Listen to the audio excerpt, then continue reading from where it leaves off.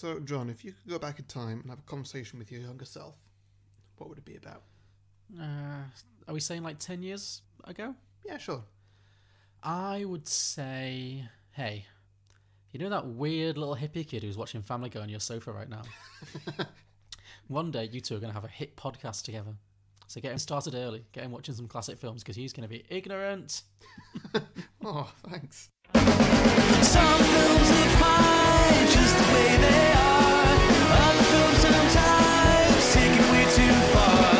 But really, how bad could it get? Let's go beyond the box set.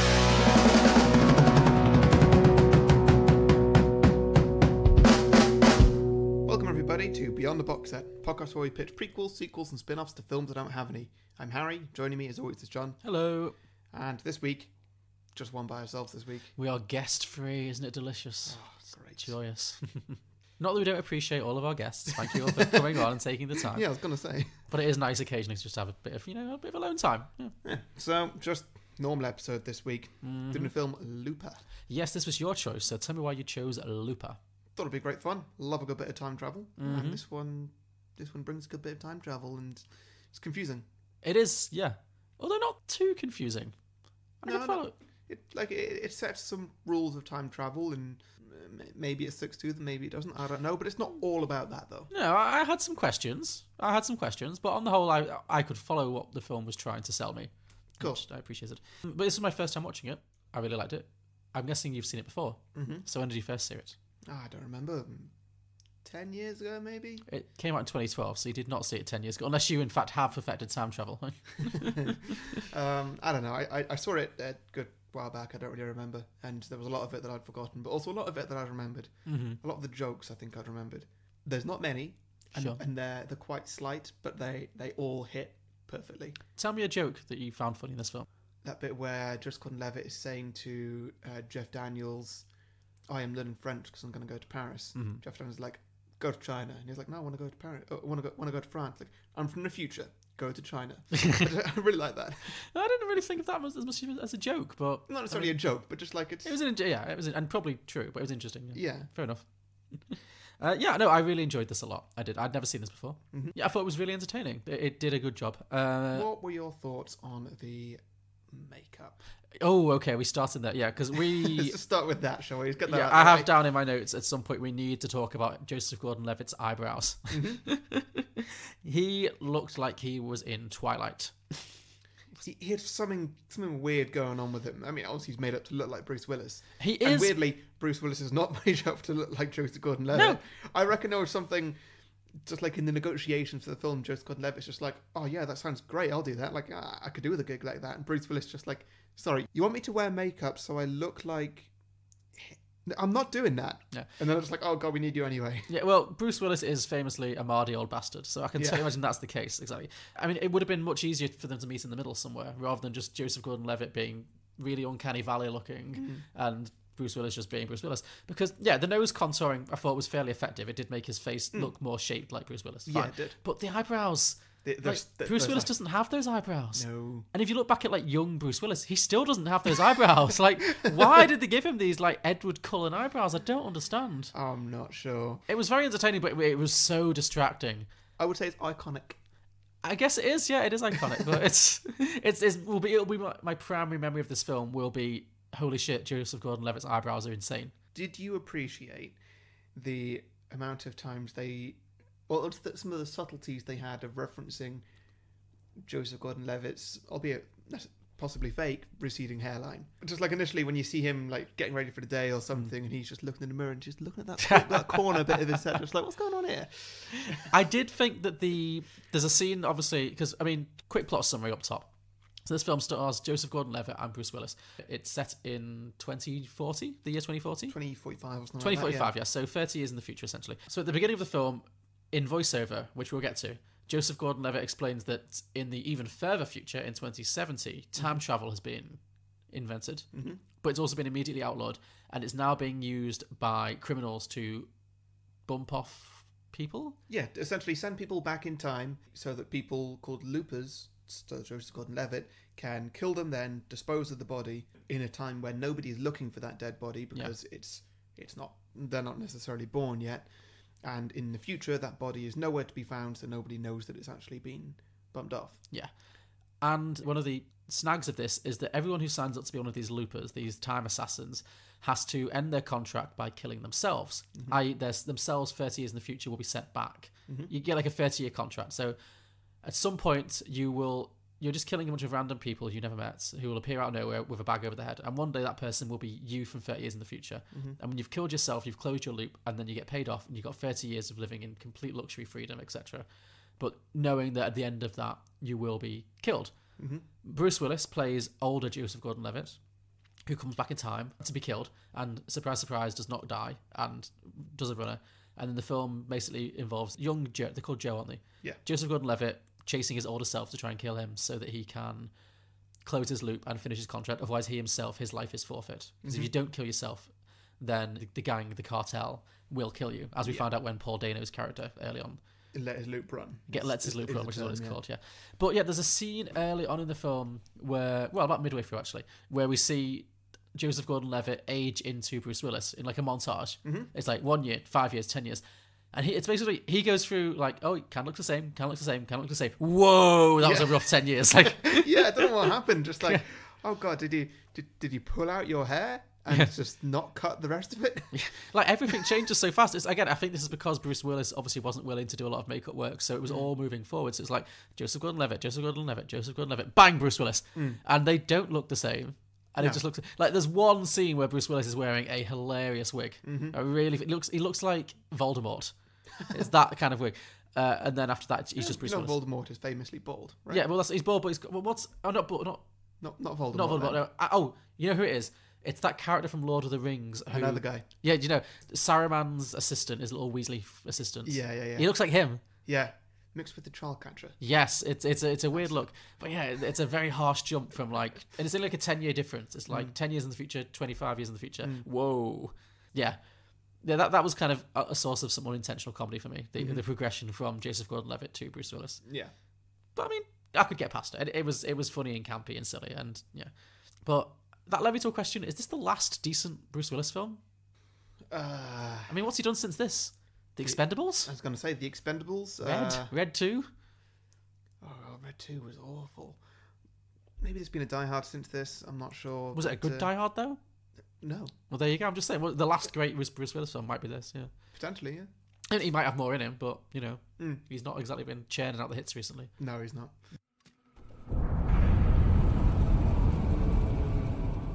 Time travel has not yet been invented, but 30 years from now, it will have been.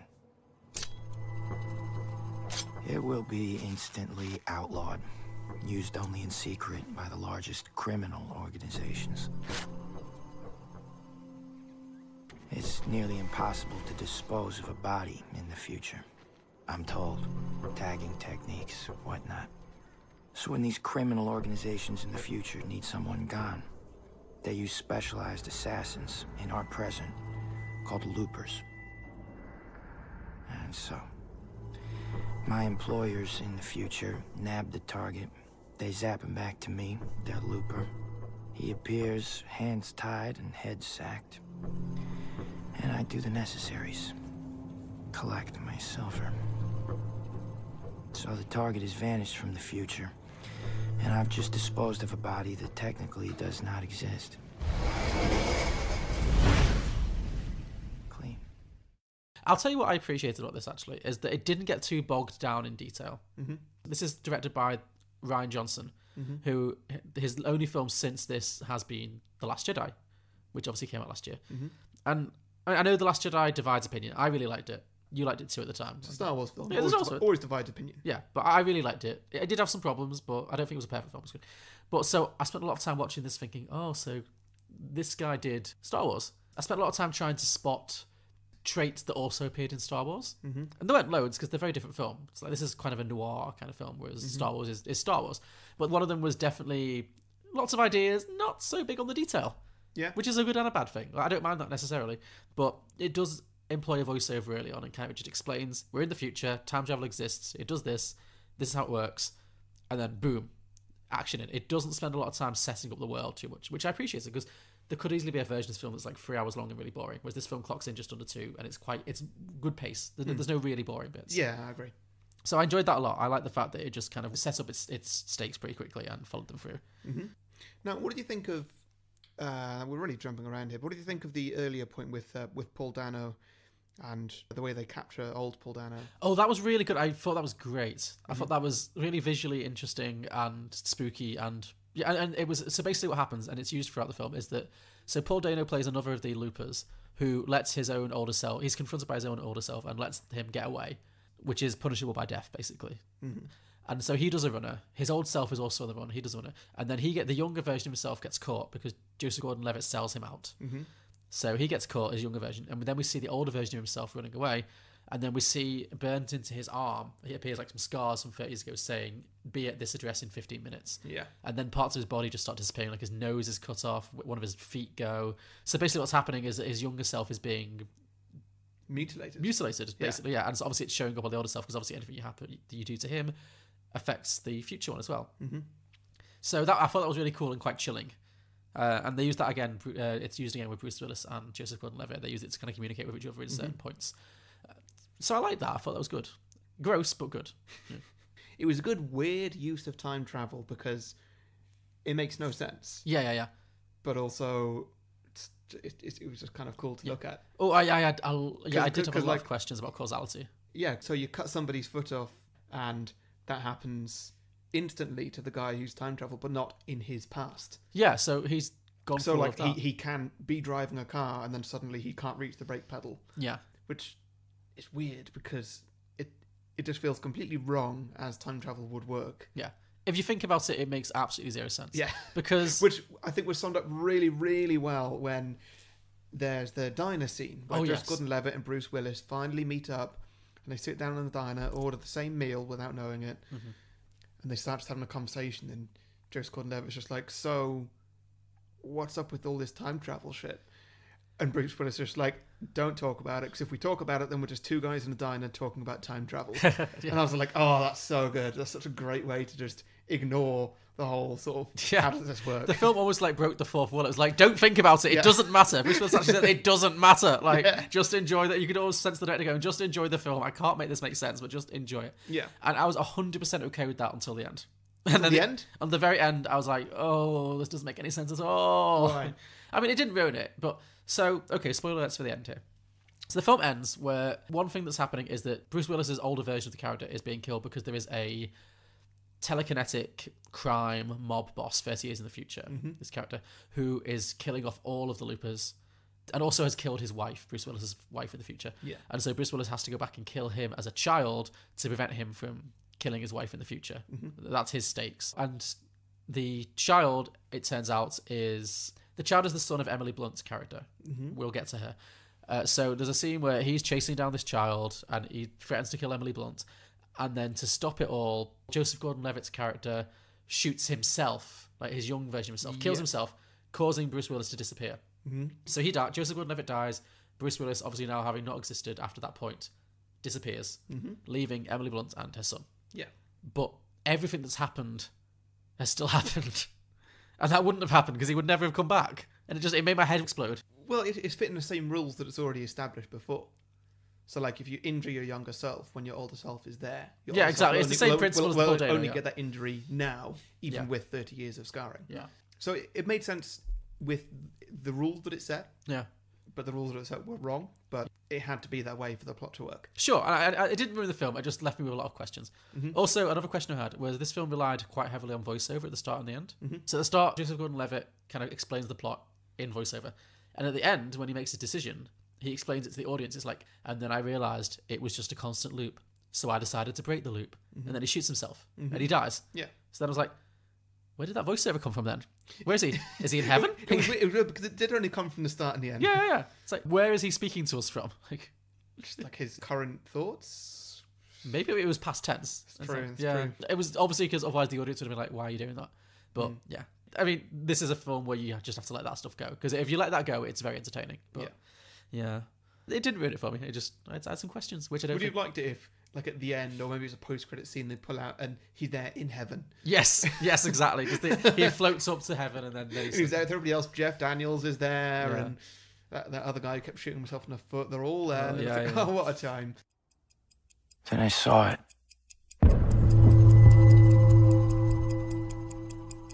I saw a mom who would die for her son. A man who would kill for his wife. A boy, angry and alone, laid out in front of him the bad path. I saw it. And the path was a circle. Round and round.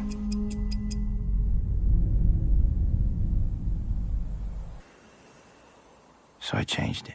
One thing I noticed is that Bruce Willis isn't actually in this very much. He's not, is he? No, It's weird how they pitched it as sort of like it's Joseph Gordon-Levitt and Bruce Willis. They're sort of both starring in this film equally, playing the same character equally, and it's completely equal. And Bruce Willis is in it for 5 minutes. It's weird. Yeah, again, I think the film works as it is, but I think it would have been nice to have more of them kind of interacting. Because I think that's an interesting kind of you're meeting your older self. They only really have that one scene in the diner where they communicate, otherwise they don't really talk to each other very much. I did enjoy the fact that Bruce Willis did get one scene where he gets to be full Bruce Willis. Oh yeah, that was good. That was entertaining. Yeah. When he goes full like John McClane, like wipes out an entire room of soldiers single-handedly. Yeah, it was good. Stealing their guns as well. Yeah, So. he had some fun.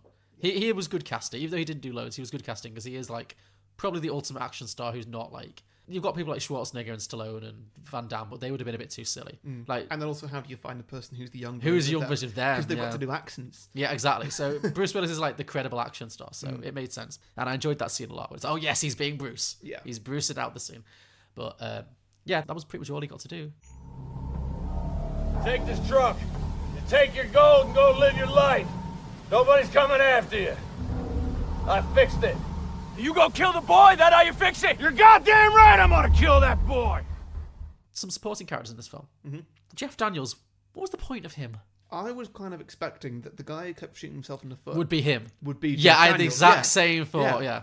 But then they didn't go that route. And I was No. like, why not? Just do that. That would have been great. Because it felt like they had Because like Jeff Daniels just constantly being horrible to him yeah. would have really added something else. Yeah, it felt like they were building up that relationship because he's the only character. So there's a character who's one of the other assassins who has shot himself in the foot in the past. He's kind of almost the comic relief, but not quite.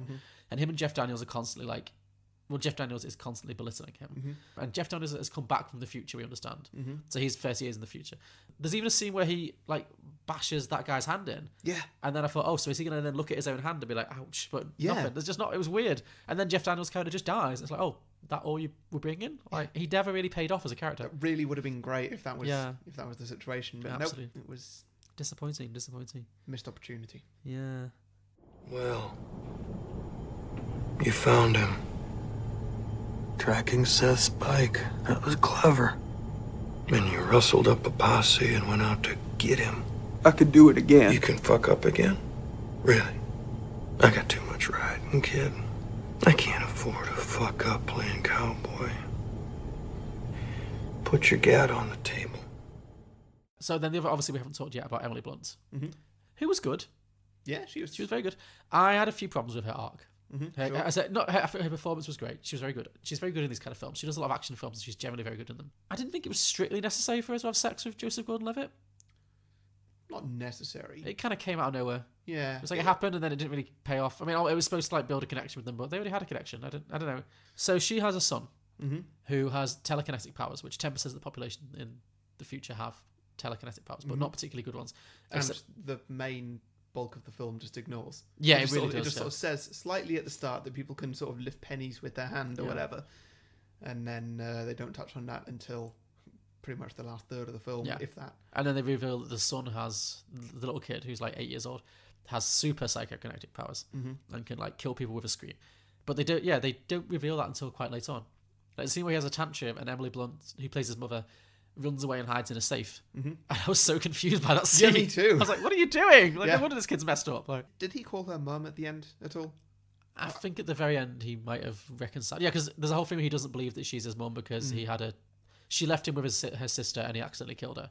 But we find out because he had one of his psychotic attacks when he fell off a bookcase. Whenever he's in pain, he lashes out psychokinetically and Yeah. causes people to die. Yeah. Like, there's a scene where he screams and a man's head explodes. That happens in this film. Psychic toddlers, definitely on my list of phobias. Really scary. Well, yeah, fair You enough. can't control them. Terrible. Little terrors. Didn't like it. Didn't like it. Just imagining you growing up in like the Incredibles universe or something. Yeah, don't like this at all. Do not approve. That kid was creepy. Like, he was not a likable little kid at all. No, not at all. He was a good actor, I guess, but he fell into that category of child actors who act like adults and creep me out. It really creeps me out. I don't like that at all. Yeah. Like, there's a scene in the middle where he's having a very frank conversation with Joseph Gordon-Levitt about, my mum's not my mum. She thinks she's my mum, but I have another mum, and I couldn't protect her. I wasn't strong enough to protect her. It's like, you're 6. You literally play with a fire truck. You're like, what is this? What's going on? So, how long you and your mom been out here on the farm? She's not. She's not what? Sarah doesn't know. But I remember my real mom. When I was a baby, I couldn't stop it. Couldn't stop what? I couldn't stop her from getting killed. I saw it, but I couldn't stop it. I wasn't strong enough. You killed her. You literally killed her, yeah. You killed your mother. Yes. Remember that. Yeah, I don't have high hopes that kid's going to grow up and be a good person. Because that's the whole thing. Like, in the reality that we live in this film, the kid grows up to be like this evil super genius. But Joseph Gordon-Levitt has faith that if he sacrifices himself and lets Emily Blunt raise him, he might turn out okay. Yeah. Disagree. Well, because the thing is, it was like, okay, so this kid goes off and becomes evil because Bruce Willis kills his mum. That's what happens. But so is that like in a previous loop? Yeah. It must be. So that means that Joseph Gordon-Levitt and Bruce Willis have just been sort of at each other's throats for many previous loops in the past. I shouldn't say the past. In some timeline, yeah. Yeah, and now this is just the final one. Yeah.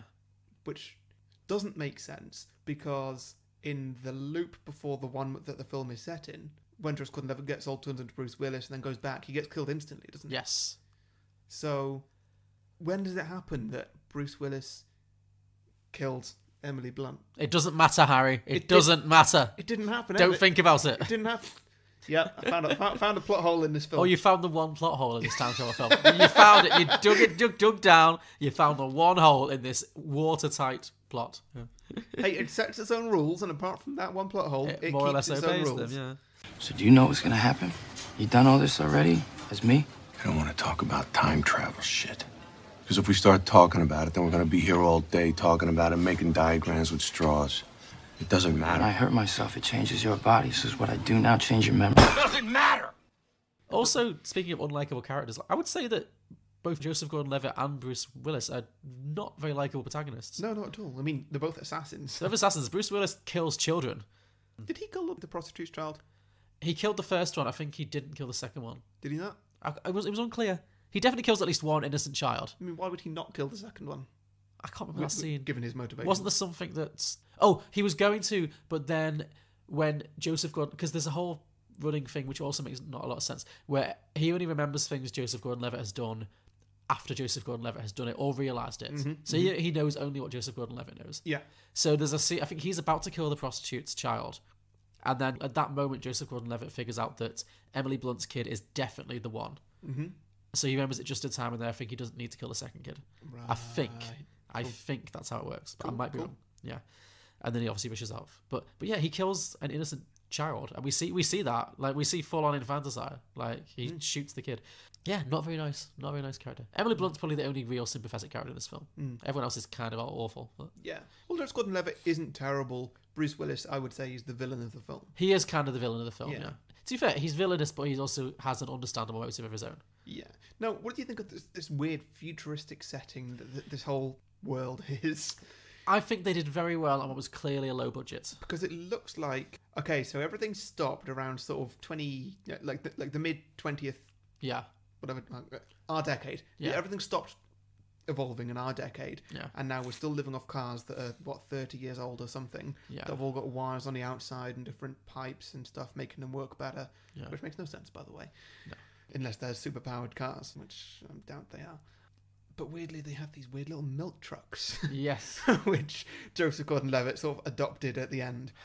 Like, I really enjoyed that bit at the end where they're just on the edge of the wheat field and the kid's been shot in the cheek or something, and then he just, like, lifts everything up, and Bruce Willis and Emily Blunt are both flying in the air, they're about to get exploded, and then there's this massive shockwave of dust and stuff, and Joseph Gordon-Levitt is just quietly just sort of just driving along in his little milk truck, just going along the road. There's probably a song playing. Yeah, they call him Ernie, Ernie drove the fastest milk cart in the West. And then it just gets knocked over and just absorbed into the storm. And it's just like, what is this? What's going on here? Yeah. And it's another kind of trope of futuristic films that they often do, where there's always a character who's obsessed with the 20th century. Mm-hmm. And again, I'm kind of bored of it. Yeah. I could understand why they did it with this film, because obviously the budget was limited and they didn't have the budget to make a whole futuristic, like Blade Runner creates a whole universe. Although even Blade Runner has like callbacks to the 20th century, which annoyed me. Yeah. The most recent Blade Runner is 2049. But you know, where there's Elvis Presley, everyone like, it's always about the music. Like, I've made this rant before, but I wish future films would, you can create anything and call it music. You can just like mash some keys and say, this is what people listen to. That's really cool to me, because I really liked The Return of the Jedi, when there's the band in Jabba's palace, they're playing that music. I like that. I like hearing an approximation of what music might be in the future, or in another universe, you know what I mean? Did you like the fashion in the far, far future in this? So when those people come and take Bruce Willis and kill his wife, and they're wearing these massive hats. Yeah, I like that. That was fine. It was fine because it was weird, and it was just like, it's fine. That's like 80 years in our future. That's the fashion then. Totally. And like Jeff Daniels, because he goes around wearing these kind of like long robe kind of thing, and he says to Joseph Gordon-Levitt, who's wearing just like a tie and a suit, and he's like, why are you dressed like 40 years ago? And again, it's kind of breaking the fourth wall, but it's like telling the audience, okay, we know he's dressed like today, even though it's 2040. And Jeff Daniels kind of berates him. He says, you know, make your own future. You can be anything you want. You know, don't just be beholden to the past. But then he kind of is. Like, his character just stays dressed like that the whole time. And future Bruce Willis too. Future Joseph Gordon-Levitt, Bruce Willis, he's just wearing like a t-shirt and jeans, maybe. Well, I think the t-shirt and jeans is never going to go out of fashion, just like a bald head is never going to go out of fashion. True. Thank God. Yeah. How can you kids stand to wear those chokers? Cravats. Ties. It's ridiculous. You're aware we don't have a dress code. Fashion. You know, well, you don't know. The movies that you're dressing like are just copying other movies. These goddamn 20th century affectations. Do something new. You know? Put a glowing thing around your neck, or use rubberized. Just be new. Okay. Okay, should we get into some drinking games? Sure, yeah. Do you want to go first? Looks like you've got 4, I've got 3 to you. Okay, sure. So, first one is drink every time you spot a piece of technology and think, wait, they're still using that? Okay, such as? Well, we mentioned the cars, obviously. There's lots of, like, 20th century cars being driven around. The main one I noticed, actually, was when Bruce Willis infiltrates some kind of futuristic library, and it's got a kind of vaguely futuristic-looking floating monitors and a weird kind of mouse mat that he puts his palm over. Fine. Then he prints out the map on a piece of paper. It's like, we barely use paper now. Like, well, I get that, but maybe it was just like he doesn't have any technology with him that he can carry around or something, or... Yeah, you're right. It could be a watch, it could be it just felt like paper, a scrap of paper with an X on it, really? Like, literally X marks the spots. It was bizarre. I don't know why they set it in 2044. They could have set it in 2012 or something, like 4 years. Like the Joseph Gordon-Levitt bit could have been a few years in the future, like 2 or 3. Let's say society breaks down, everyone gets addicted to these weird eye drop drugs that they all mentioned. That doesn't have to be 40 years in the future. And then Bruce Willis is from 30 years in the future. We don't see much of that future, so it doesn't really matter. Like, so why not just have it now if you're going to have all the technology of now? It didn't make much sense to me. Like, it's still like a weird choice that made a rod for their back that they didn't need. True, yeah. Yeah. Small point, but I noticed it. Sure, yeah. Okay, drink for balding references. Balding references, Yes. very good, yeah. Plenty of. Quite triggering, yeah. Drink every time you think, oh, this guy's next movie was Star Wars? Really? Yeah. Oh, I don't mean as a negative. I mean, it's an interesting choice. And like, as I said, this film is very different to Star Wars, but there are a few little moments when you can see things that he did, or he also did in Star Wars. So I spent a lot of time being distracted by that. Sure thing, yeah. Drink for time travel errors. Okay. Of which I just described as only the one, so it's actually... Only one, otherwise it's watertight, yeah, sure. We've discussed this one as well, but drink every time the film anticipates a piece of criticism to almost wall-breaking levels. So it is like, it doesn't matter, don't think about the time travel. Or don't think about the fact that everyone's dressed the same as they always were. Like, I enjoyed that. It's good. Yeah, solid.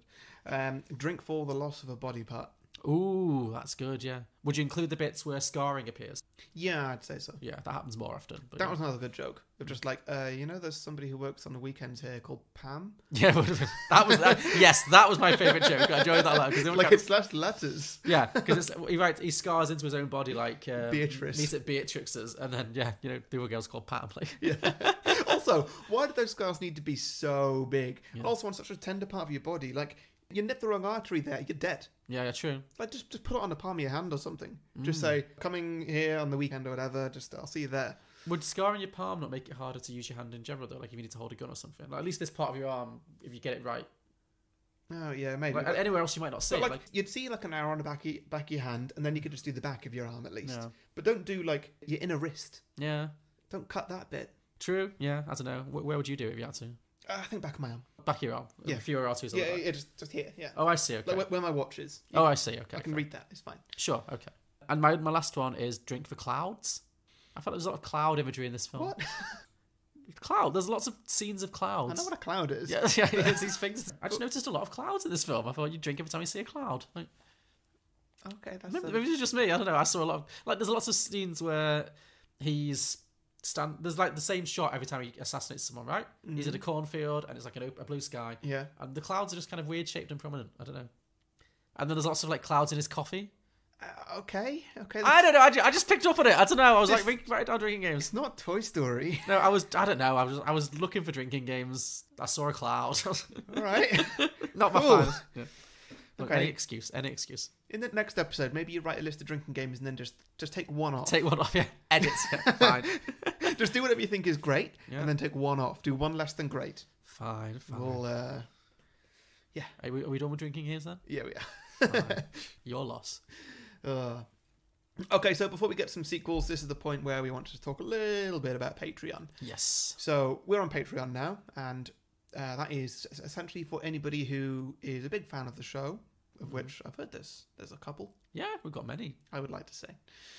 Feeds More my than a ego, couple. certainly. More than a couple, yeah. And if you'd like to support the show in any way, we have a few things up on Patreon, which we have up on as a pay-as-you-feel system. Mm-hmm. So you can pay anything from as little as $2 all the way up to $15,000. Well, you can pay more. There's no upper limit, right? No, there is $15,000. That's the most anyone can... Yeah. What if someone wants to give us $1 million? Well, I'm afraid they can't. They have to come here in person and give it to us. That feels like... I'm not joking. No, I know, but that feels like something we should change. No, I can't. Is that Patreon's rule? That's Patreon's rule. Nobody can give any more than $15,000 to Patreon. A month. Wow. Yeah, so...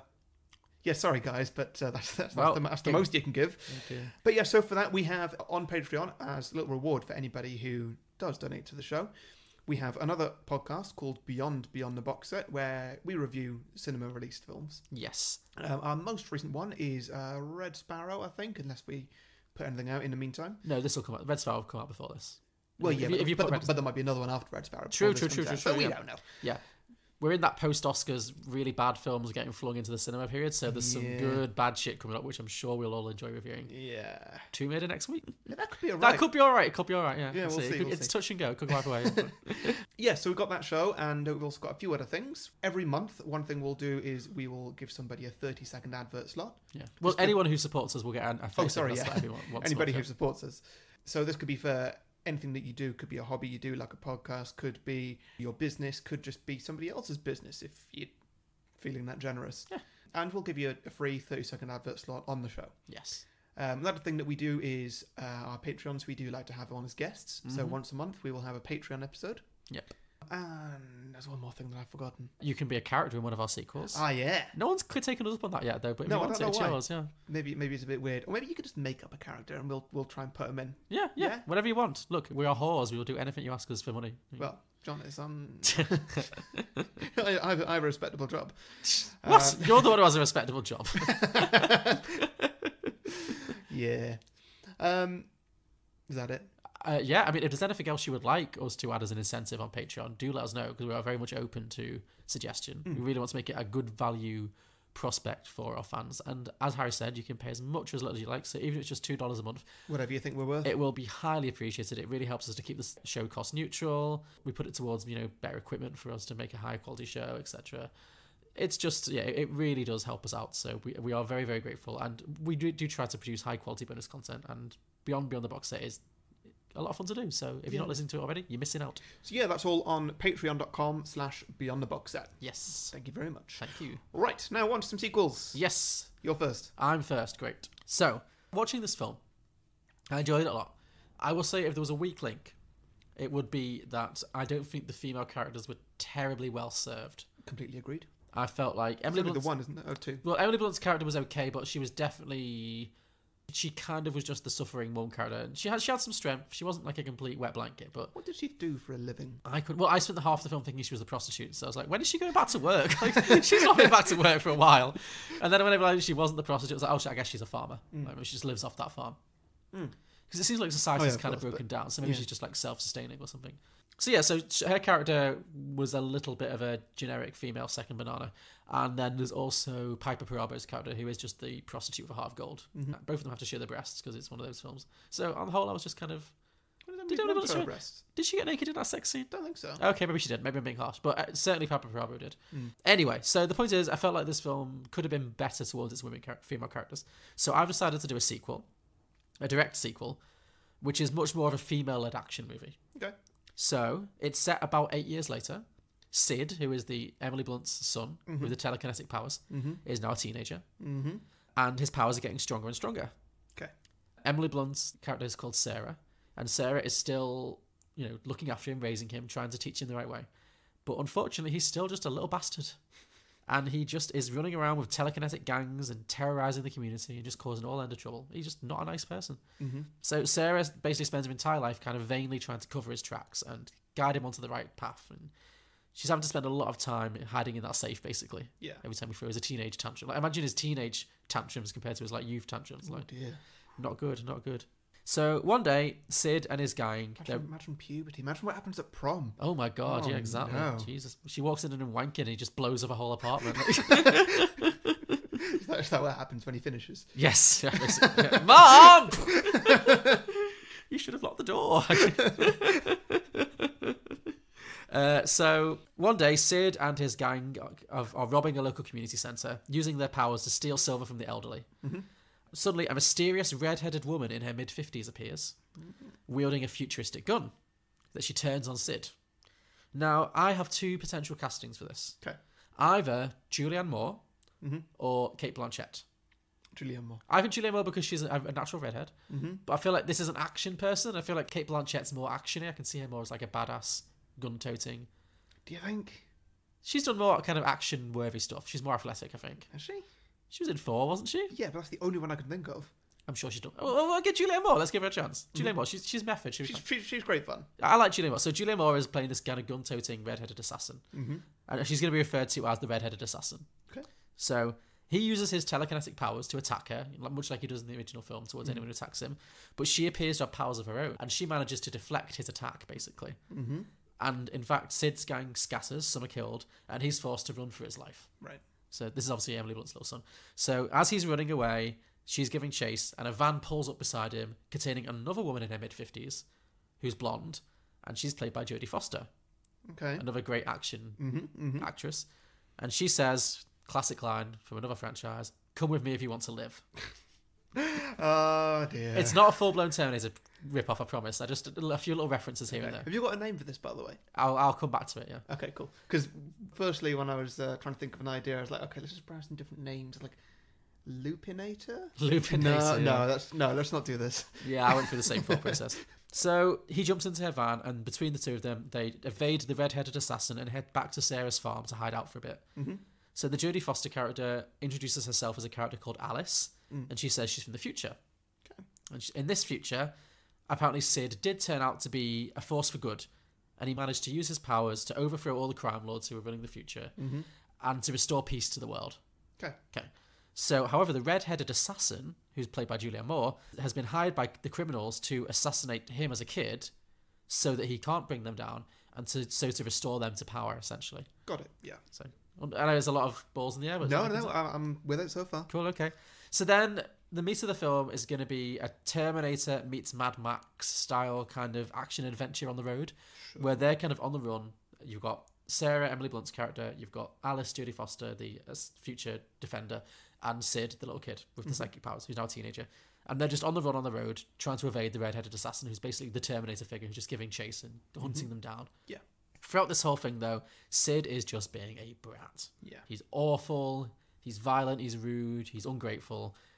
And the only reason he stays with them is every time the red-headed assassin appears, he almost gets his ass kicked and killed. So he's basically staying with his mum and this person just for protection. But he's not showing a lot of gratitude. Anyway, the chase continues, and eventually the red-headed assassin finds them and faces down with Alice, Jodie Foster, in a final showdown. And in a fierce battle, she in fact kills Jodie Foster, Alice, who in her last breath tells Sarah and Sid to run for their lives. So they leg it, back in the van, drive off down the road again. And they end up hiding out at the roadside diner from the original movie, where the assassin ends up finding them, and there's another battle ensues in which this time Sid is forced to fight with the assassin himself again, using his telekinetic powers. And the assassin is on the verge of killing him when Sarah manages to shoot her and temporarily disarm her. Okay. So she gets shot, falls to the ground, and then Emily Blunt's character Sarah stands over her, prepares to finish her off, when the assassin looks into her eyes and says, "It doesn't have to be this way. I understand how hard this is, but you need to understand, your son has to die. He's evil, and if he's allowed to grow up, he's going to destroy the world." And Sarah says, much like in the original film, she's like, "I don't believe you. If I can just raise him right, I know he'll turn out good." And the red-headed assassin, she rolls her eyes, and she basically picks up a gun, shoots Emily Blunt's character in the little finger, shoots her little finger off.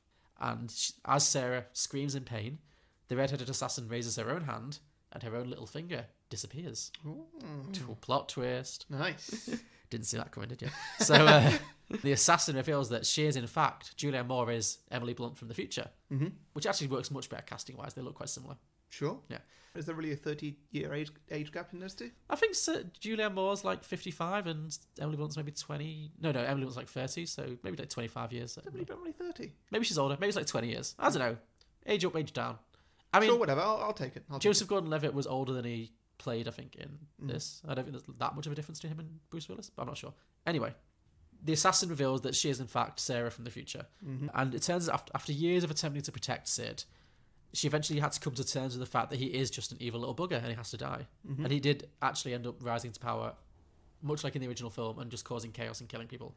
He wasn't a good person at all. And it turns out that the Jodie Foster character, Alice, the blonde assassin, the blonde defender, was the daughter of the Jeff Daniels character, Abe. And she was sent back in time to protect Sid and make sure he did rise to power, to make sure that Sarah didn't assassinate him, so that he could, become this evil crime lord. Yeah. So she was actually the bad guy all along. So young Sarah, Emily Blunt, is devastated, and she drops her gun to the ground. And before she can process this new information that she has and make a decision, suddenly a shard of glass flies across the room, pierces her heart, and she falls down dead. And old Sarah, Julianne Moore, screams out, "No!" and disappears, like Bruce Willis does. And then the film ends with Sid, the little kid. He's the last one standing. He picks up the gun and walks out with a grin on his face as the theme music from The Exorcist plays over in the background. Because he was an evil little brat all along. So he killed his mother? He kills his mother, because he overhears it all. He realises that... Okay, so... Yeah, he sees that she's going to kill him. Yeah. And so he decides, I'm not going to let that happen, I'm just going to kill her instead. He embraces evil, yeah. Because he was evil all along. He walks out with a grin on his face. Yeah, because he's evil. My point is that you can't change some people. Some people are just evil. All right. Bit dark, but, Title? Oh, the title of that was Looper 2, The Kids Aren't All Right. Yeah. So yeah, I just thought, again, I thought I'd do like a Mad Maxy kind of style action movie. And then I thought, yeah, what if the kid did just turn out to be evil? So then, obviously, if the Bruce Willis, Joseph Gordon-Levitt loop is closed, what if Emily Blunt in the future uses that power? So that might be interesting. And then I thought, well, there has to be someone else. So then I brought in another character to kind of... I liked the kind of the twist kind of thing. Yeah, that film... you're not going to get this, but the film feels quite similar to the theme that Logan kind of has to it. Oh, really? Yeah, in a good way. Not as though like you've copied it, of course. Well, I've not seen it, so couldn't possibly have. Yeah, but yeah, that's good. Yeah, I like it. Good, glad. Feels like a western. Yeah, it has, again, I was going for that kind of vibe, you know. I guess Mad Max has Western-ish qualities, sort of. You know what I mean? Like on the road. So does Logan, that's what's making me think Yeah, of exactly. that. I've not seen Logan, so I couldn't say. But yeah, it has that kind of, you know, Runaways kind of on the road kind of vibe, definitely. So Yeah, you should watch Logan. You would really. and you can see, I will watch Logan. It just, I've not had time. Like, now that the Oscars are over, I don't have time to watch Logan, so yeah. But yeah, any other questions on that at all? No, that's pretty good. I like it. Now, I have high hopes for this sequel because it took me 2 hours to 2.5 write, hours to write it on your sofa. Okay, well, I hope I've not let you down. You could never. Challenge accepted. This week's not the week. Okay, so this one, I'll give you the title straight away. It's called Super Loopers. Super Loopers, okay, interesting. So it's going to take place about 15 years after the events of Looper. Sure. So about 2050 something? I'd say in the year is 2060. 2060, sure, yeah. And we're still a good 15 years off the invention of time travel. Okay, sure. So, in the past 15 years leading up to this, TKs, which are the telekinetic people. Yes, people with telekinetic powers, yeah. TKs have evolved their powers and become much more powerful. Okay. And they've sort of evolved into some different directions. Okay. All based off the same power. This has created a new race divide in the population. So all TKs are now required to register their identities and abilities, or else face just straight execution. Right, okay. All TKs live in the slums, and the normal humans live in nice houses, nice areas with nice jobs. Sure. There is a lot of police brutality, and not a single TK is on the police force. To combat the TKs, the police have developed a short-range power dampener, and violence will result in immediate execution. Guns have recently been completely outlawed. Not even the police or the mobs have any guns. Nobody has a gun? Nobody has guns. Okay, so what weapons do they use? Just hand to hand? A bat or whatever, I don't know. Wow, okay, interesting. However, in the year 2090, that's 30 years ahead. After so that, that's going to be our future. However, in the year 2090, this has all been worked out, and TKs once again live alongside the rest of humanity in complete harmony. Okay.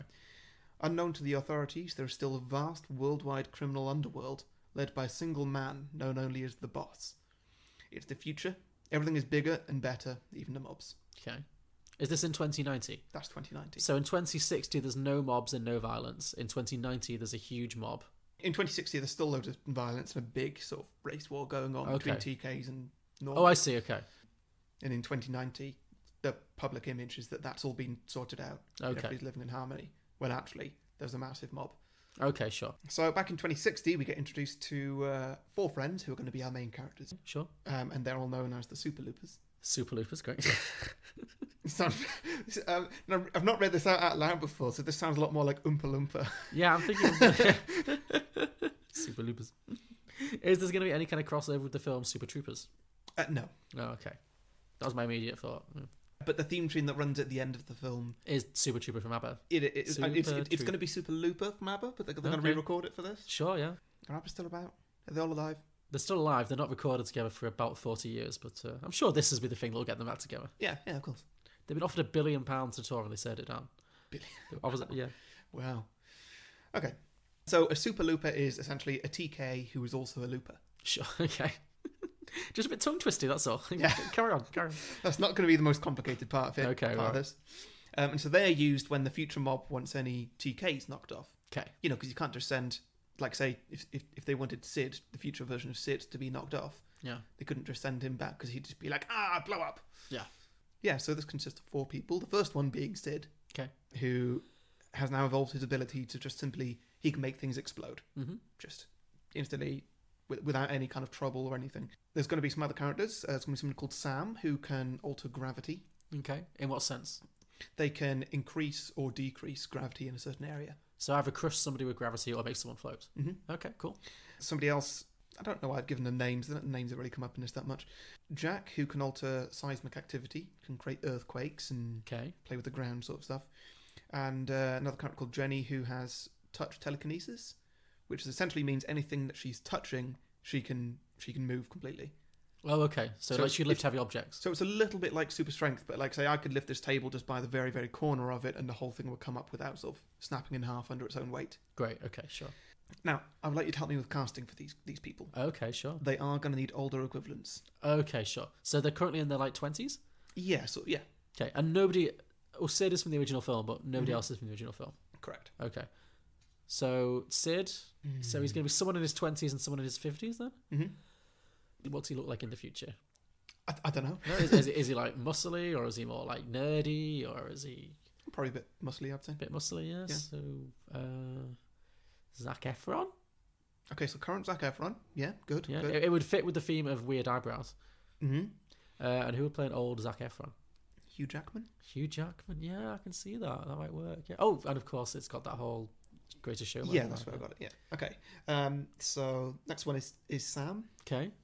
who could be a man or a woman. And none of this really matters, but So what was Sam's power again?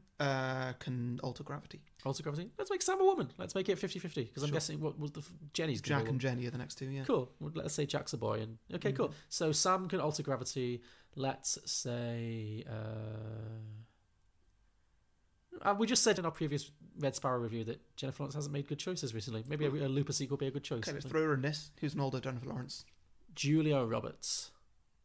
Julia Because Roberts. she was like America's sweetheart 30 years ago, Yeah. and I'll take it. 20 years ago, sorry, and Jennifer Lawrence is America's sweetheart now, so that makes sense. Or, Okay, now for the next one, what are your thoughts on Jaden and Will Smith? sure, I mean, it's a You- little bit on the nose, but yeah, sure.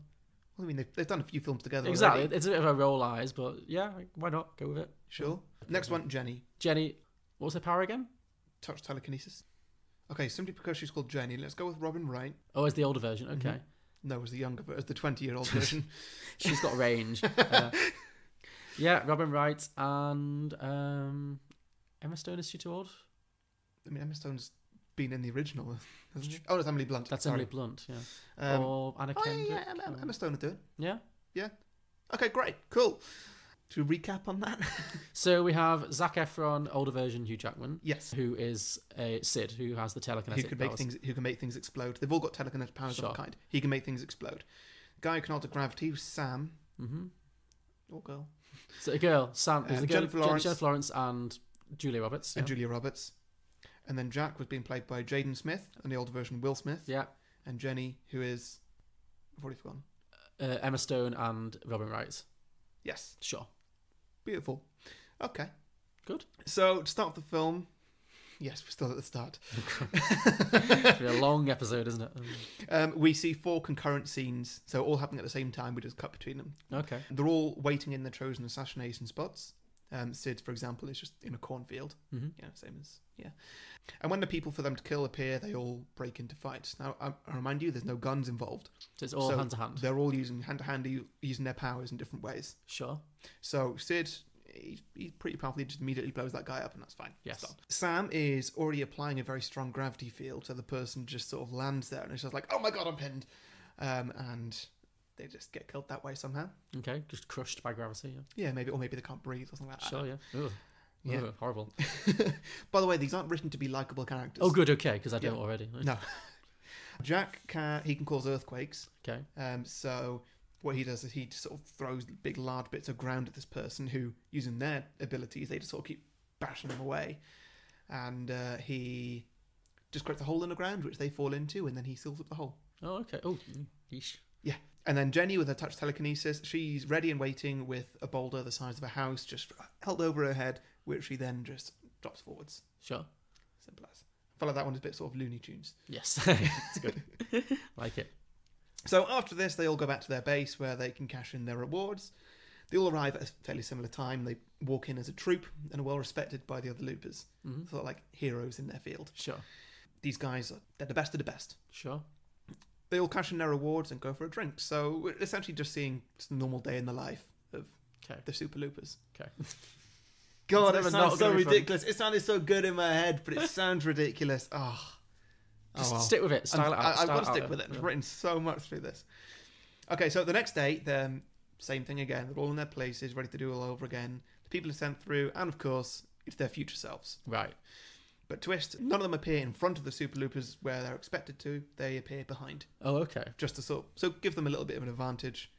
We meet the older versions of everyone.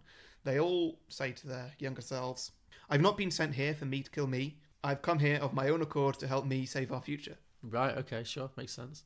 So all 4 pairs, the middle-aged versions of them, say, "Okay, we're all going to Sid's house or whatever to have a bit of a..."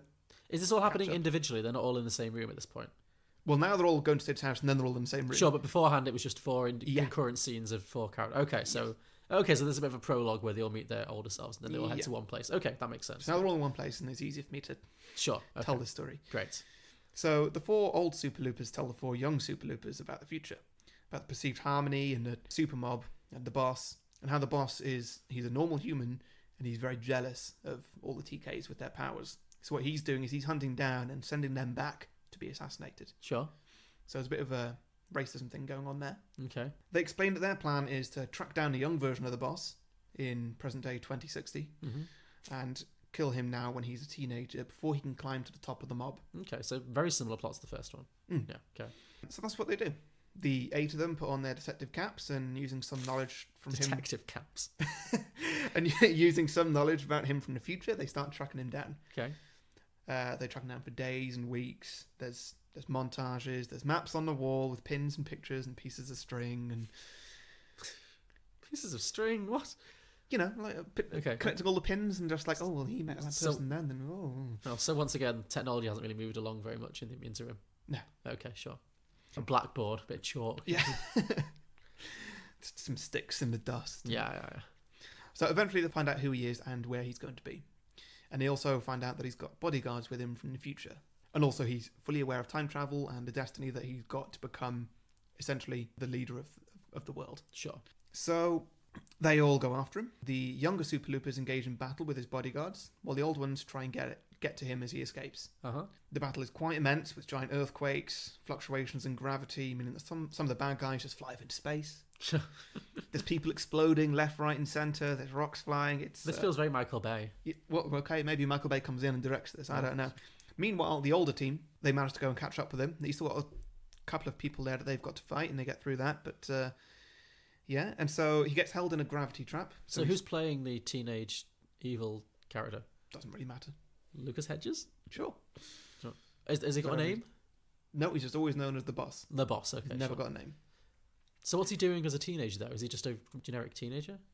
We don't see. We don't see? He's just being guarded by bodyguards the whole time. Oh, so people know what he's going to become? And fed information to become the leader of the mob. So, but people already know what he's about to become then? He's not just some anonymous teenager? Yeah. Okay, sure, carry on. I mean, it's not public knowledge, but it's known within his circle. Yeah, exactly, cool. Yeah. He's being groomed, yeah. Yes, Great, exactly. Cool. So... And what's his power again? He doesn't have any. He has no power. He's just human. He's jealous of everybody who does have powers. Right, okay, sure. Which is why he's trying to kill everybody else. Sure. Is it like a monarchy situation? Is he like in line for the throne, or is he the son of a politician? Or? No, just like his future self is the leader of the mob, and he's just grooming his younger self to become an even better leader of the mob. Okay, sure. Through using time travel? Yes. Okay, right. I see. Okay. We all there? Yeah, I think I'm there. Yeah. Cool. So they've got him, and he's captured in like a... he's just floating in the air. He can't move. And Sid says, "This is for all the people that you were going to kill." And he's just looking innocent. He's just like, "I've not done anything. Yeah. Stop." And the camera pans away, and all we hear is him screaming. As the 4 of them all kill him. Oh, right, okay. It's a bit grim. Yeah, okay. Deliberately grim. Sure. Well, it's like the original film. They cut away. They don't show us the kid getting shot. They just kind of pull away, and we assume. But yeah. So we then get, I love a montage. We then get a montage of our 4 young Super Loopers growing into their older selves. Okay, sure. With hair loss and whatever. Is there going to be a song over the montage? I've not thought about that. It would have to be something by ABBA, surely. Yeah. The Loopers program is shut down. The class divide between the TKs and normals starts to fall down, and everything is seemingly getting better. Okay. As we're building towards that perfect future that I talked about at the start. Sure, yeah. So 15 years into this montage, time travel has just been invented, and without the mob meddling in it, it's not immediately outlawed. Okay. It's just kind of like a public thing that you can do. Essentially turns into Futurama world. Okay, sure. The montage continues for a further 15 years, and as we see... Is it in real time? Yeah, this film spans 30 years. Right, sure. The duration is 30 years and 1 hour. That's quite the runtime. Right, go on. Yeah, and through this we see our group of 4 carry on with their lives and arrive into this seemingly perfect world where there is no mob, no crime, but suddenly it all goes wrong when a small group of supervillains reveal themselves with their own secret mob, which has been running underground for almost 30 years. And it is the old Super Loopers, who are now another 30 years older. Oh, I see. So it's themselves from 30 years further into the future. Yeah, so it's the ones who initially went back to kill the boss. Yeah. Well, nobody sort of did anything with them. They were just hanging about. Sure. So they aged up another 30 years. So Will Smith with 30 years of age makeup on him. So now they're all like pensioners, evil pensioners. Yeah, I guess. Because like Will Smith's like in his 50s, so he'd be like in his 80s. Yeah. Interesting. Okay, be like Expendables. So I like it. Okay, go on. So they're just running them up. Now. Okay, sure. They're not necessarily the front of the line fighters. Sure, you'd think, yeah. Yeah. And so with this reveal, in a swift, well-coordinated worldwide strike, they wipe out all the TKs, which in the world of 2090 is about 2/3 of the population of the planet. Yikes. They gain control of all major governments in the world and create a global empire. The only people they can't touch are their 4 middle-aged selves, because... If they die, they die. Same with the younger cells, presumably. Exactly. If they die, they die. Yeah. So I'm not going to refer to them as the middle-aged Super Troopers. Great. Super Loopers.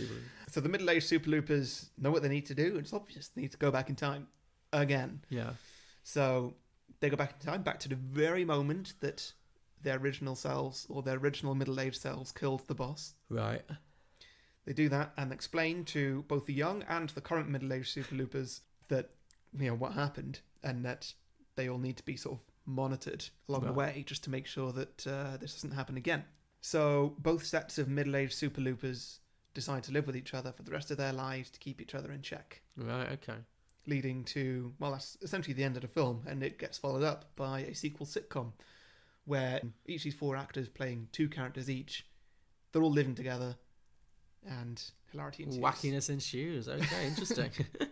I can already hear the theme tune. Okay, that was complicated, but good. Yeah. It reminded me of like Deja Vu, kind of. Yeah, I was going for something like that. Yeah, I had that kind of like going back and meeting yourselves and more versions of yourselves, and it just constantly loops in on itself. No, I think that could work. Yeah. I think I need to draw a flow diagram to kind of figure out where everyone is at what point and who everyone's at. It got a bit difficult. You can see why it took me quite a while to write. Yeah, I think if you could see it, it would make sense. Like it also reminded me a little bit of like Deja Vu meets like X-Men: The New Class or something. Yeah, I was getting that kind of vibe of like young superheroes. Okay, no, that's interesting. That's good. I like it. Very good. No, I don't think I've got any questions about that. I think that worked pretty well. So. Brilliant, cool. Well, that was Super Loopers. Great. What an awful name. Well. So, listener submissions? Go on then. Cool, yeah. So we had some good ones this week. Diarmid. How do you pronounce that name? Diarmid. It's like an Irish name, isn't it? Diamud. Diarmid. Sorry, I'm going to say Diarmid. I apologise if it's wrong. Diarmid O'Brien said Hyperlooper. We've got some just titles alone at first. Sure. Matt Hanley said Tooper. Number 2. Ooper. Yeah. Perfect. I'm so happy with that. Thank you. More complicated. No, this is a Finnish name. Juha Hakila. I'm sorry again. Apologies if I've mangled that. This is great fun. Juha Hakila. Similar to you, classic Nordic movie. Looper 2 Super Trooper. The Looper ABBA movie we've been waiting for. So I guess you've already done that. But I guess this is explicitly like if ABBA had time travel abilities, which I'd like to dig into. That'd be a great fun. Travis Green. What happens to the psychic kid if he grows up with an example of self-sacrifice and with Emily Blunt to raise him instead of her dying? So I guess that's what happens at the end of the original film. I could see a good movie in that universe about a heroic psychic wrestling with his own darkness and fighting a bunch of time-travelling criminals. So, yeah. That's a legitimate sequel idea. That could really work. Like, if the kid was good, was the hero of the next movie. Like it a lot. Mike Carey's, his is called Looper, ? It's just 3 people in a small room sitting at a table discussing what would have to happen for a guy like Joseph Gordon-Levitt to end up looking like Bruce Willis. Isaiah Hand says Luke de Looper, a film about a time-travelling figure skater. Yeah, good. Yeah. Gabriel Hinoyosa said Electric Boogalooper. And Ono Lit Class at Ono Lit Class Pod said Looper 2 Electric Loopaloo. So that was popular. Good. Ollie Brady said Looper 2 Loopholes. It's a Talking Head style documentary in which Rian Johnson tries to explain all the timey-wimey nonsense in this film. Good luck. Kayla Smith said Whooper, which is the same film but with Pokemon. There's a Pokemon called a Whooper, apparently. Okay, sure. False Starts at False Starts Pod. This is more of a plot. Same premise, different cast. The star is now Jean-Claude Van Damme, the action star. Okay. In the future, the government has decriminalised time travel, so it's legal. But it's heavily regulated, expensive and highly taxed. The only people really using it are the government themselves and criminals. So Jean-Claude Van Damme is going to spend most of the movie hopping through time dealing with these criminals, these time-travelling criminals. The title, Time Cop. Nice. Technically already exists. He says, I wrote that in jest, but how cool would a good cop, bad cop interrogation scene be? They can't do anything to the criminal in the interrogation room, but they can go back and start dismembering his past self. So that could be fun. Yeah. Very Jean-Claude Van Damme. Blokebusters at Blokebusters. Looper 2, Back in the Loop. Nice. Sid grows up and decides to go back in time to kill old Joe before the climax of the previous film, leading to a happier ending for his mother. However, he goes too far and has to wait several decades. He spends that time growing a gang, building a group of people to help him in his quest, although he doesn't explain who he is, just that he wants someone dead. He moves into Kansas City and adopts the name Abe, then he waits. He spends some of the time attempting to change little things he knows about, but fails. By the time young Joe arrives, he's resigned to his fate, meets him for the first time, gives a knowing smile, credits. So I think that means that he goes back in time, gets stuck, and grows up to be Jeff Daniels' character. Mm-hmm. So interesting. An interesting twist. That would give Jeff Daniels' character something to do. So yeah, it would. Yeah, I like that. Yeah, that was good. interesting. Yeah. Jack and the Geek Stalk, Blooper, a biopic telling the story of Joseph Gordon-Levitt being the body double for the majority of Hollywood's A-listers. He never gets his big break, but he's the unsung hero of the industry. I mean, you get a brownie point for just the title alone. Blooper's good, yeah. And Geeky Brummy, at Geeky Brummy, their idea is Flooper. Mm-hmm.